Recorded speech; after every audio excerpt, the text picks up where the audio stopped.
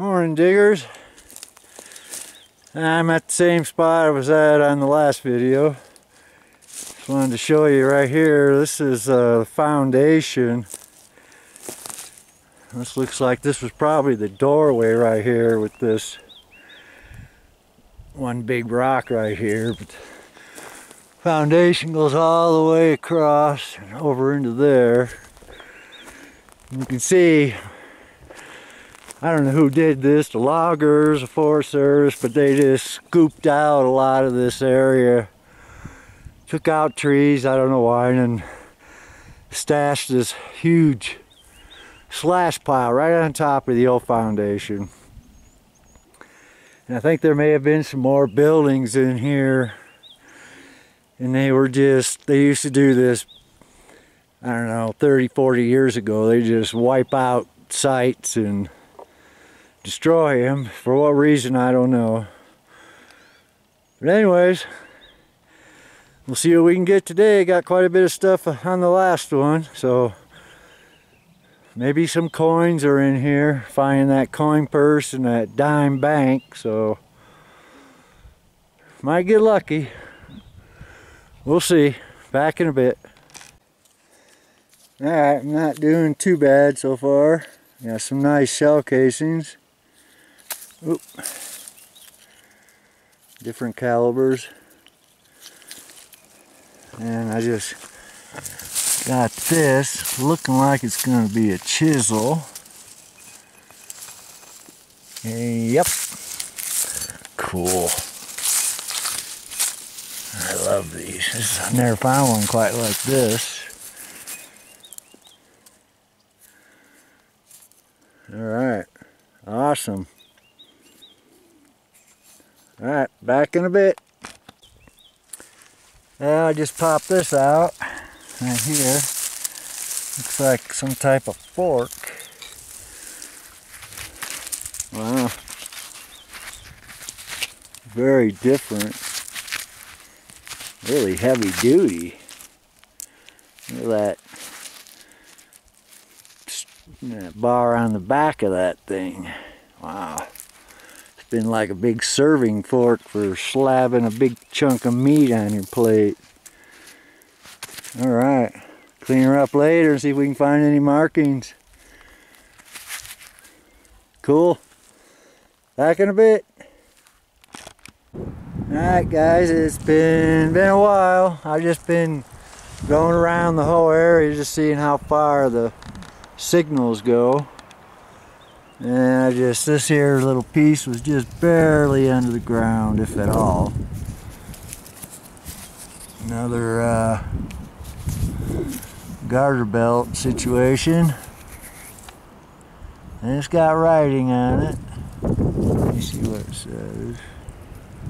says. I'll show you in the roundup. Good shape though. Cool. Back in a bit. Alright, just popped this little guy out of the hole. Thought it was just a washer. It was ringing up 82, 83 on the AT Pro. Thought it really had something, but on this side it's got, oh, hold it still. I'm sure you can see that. MN Company 50. I don't know what that's all about. Hopefully I can look that up. So, coolest thing I found today so far. Awesome. Back in a bit.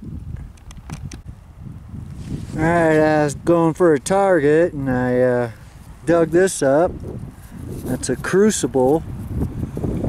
It's what they use to determine how good their materials they were mining were. They'd heat it all up and do an assay test on it in these.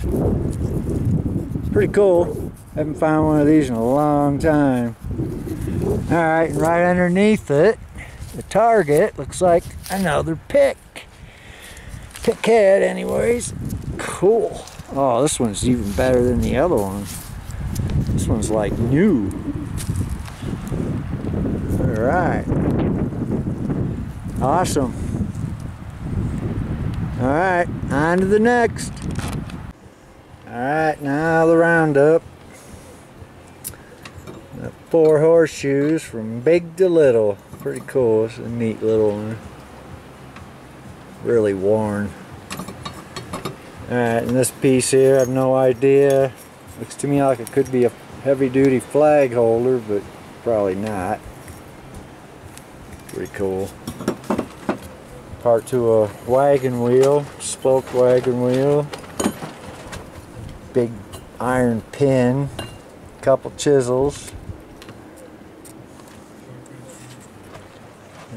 Nice pick head. Really like finding those. This piece was pretty cool.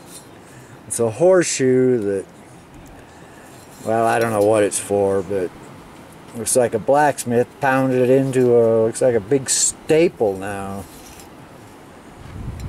I don't know. Pretty cool though. I love finding stuff like this. And this piece here, it's solid brass. Don't know what it's for. It could have been the top, I don't know, it could have been on a stove. Went around the stovepipe and sat up on top for decoration just off the stove. It's hard to say. I'm going to try to bend it back into shape. Looks like a crown, kinda. Pretty cool. Old bottle top. This fork. I love this fork. Pretty cool. And another bell. I don't know what. I gotta figure out what these bells are for. I don't know if maybe it was telegraph or to ring to let them know they're getting a message, or I don't know. This piece, don't have any idea. I thought it was a napkin holder at first, but I don't think so. And top to some kind of seasoning or powder. And the crucible. And some garter belt clips. Pretty cool. This one here is, I think it was 1895. It's on there somewhere. Really hard to see. This button, I didn't show you. It was in one of my last videos. I just didn't get it out and see it. But you can see it's got, I don't know, looks like a A in the middle with ER. It's got gold gilt, 2-piece. Pretty neat looking though. Some other little buttons, shell casings. This one was even a dropped one, 32 caliber. And these here, found these all in the same little spot, and they are unfired. Kind of weird. Well, maybe they needed the lead or the powder, I don't know. It's kind of strange that they would rob them like that. And then this little, this is a, found out this is a little trade token from Chicago. It was Mills Novelty Company. And they were like, I think 1905 to 1930. And I found one real similar to this one. It had like a rim around it. And the 50 or the 5 and the 0 were different style than this one. And plus the other one that I found online had 2 more letters at the bottom. I could not find this one. But they made slot machines and about anything that you could put money in and maybe get something back or gamble or something. But it's pretty cool history. Alright guys, that's it. It's getting hot here. Today's like, geez, I don't know, 70, 72. So it's getting nice. You can see the tree over here, just these apple trees. Well, they lost most of their stuff now, or their blooms.